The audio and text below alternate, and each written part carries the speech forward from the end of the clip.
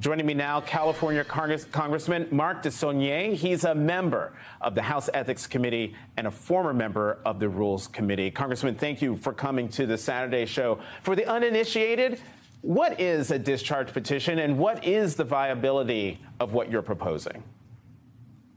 Well, first, thank you, Jonathan, for having me on. I really appreciate it. Without going into the whole details, it's a vehicle, it's a bill that would allow the members, a majority of the members, to sign the petition to go around leadership. And leadership right now, Speaker McCarthy won't bring or may not be willing to bring a bill to the floor that will raise the debt ceilings and avoid all the consequences you just mentioned. So this is a way for us to present an option for a majority of the members of the House. Right. So as I mentioned in the intro, you need 5 Republicans to make your plan work, to get that discharge petition out. Have you had any conversations with Republicans about signing on? Well, I work with my Republican colleagues. I have friendships with many of them. We've discussed this and some of the things that are going on in their caucus. I think that there are 5. Unfortunately, there's a lot of pressure on them to do what the most extreme members of their caucus want them to do, which I think they want the country to go through this and default on our full faith and credit. One of the weaknesses for everyone is the calendar. There's not much time left. Are people anticipating a short-term deal? Or, to pick up on what you just mentioned a moment ago, are there people, maybe way too many people on the other side of the aisle, who are willing to let our economic raft go over the cliff? I don't know, Jonathan. I never thought that we'd be in this position. I never thought I'd watch the Republican caucus at the beginning of this session go through 15 votes in 5 days to select a leader. You covered all that. That was a few Republicans leveraging their caucus to go through that. So I don't know. It's incomprehensible to me that they put the country through this. You know, Secretary Yellen warned that the United States could run out of borrowing authority on or around June 1st. Republicans, as you know, have expressed skepticism about her warning. Are there no grown-ups in the House GOP who see the gravity of the situation? No, there are.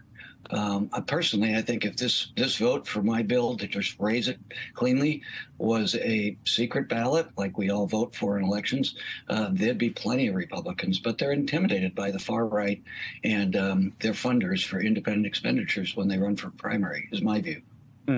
Well, could you do this by secret ballot? No, not according to the rules that we have. And that would require the Speaker to change those rules, or at least the process. And as you say, we don't have time. What accelerated this for me, for us, was Secretary Yellen's warning of how close we are. You know, President Biden, in his interview with Stephanie Ruhle, when she asked him about the 14th Amendment, much to my surprise, he didn't take it off the table. Were you surprised by that? And do you think that the 14th Amendment is another viable option? I wasn't surprised. President Biden's doing a great job on this. We're working with the administration. We have to keep all options on. As you referred in the lead into this interview, these are dire consequences. This is not something we're making up to scare people. This is what people like the Treasury Department, Moody's Analytics, Brookings, all these independent nonpartisan groups, or many nonpartisan, have made these the numbers you just gave us. You know, one of the questions now that's come up compared to when we went through this in 2011 is the role of Wall Street. Back in 2011, Wall Street was all over Capitol Hill by phone and in person, warning of the dire consequences of default. Do you see the same kind of activity now from Wall Street? Does Wall Street think that a default is possible?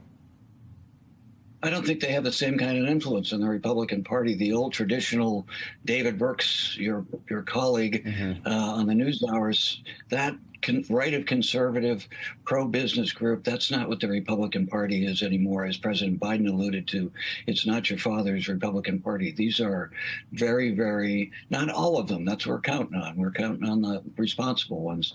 But unfortunately, right now, the leadership is leveraged by these very extreme ideologues.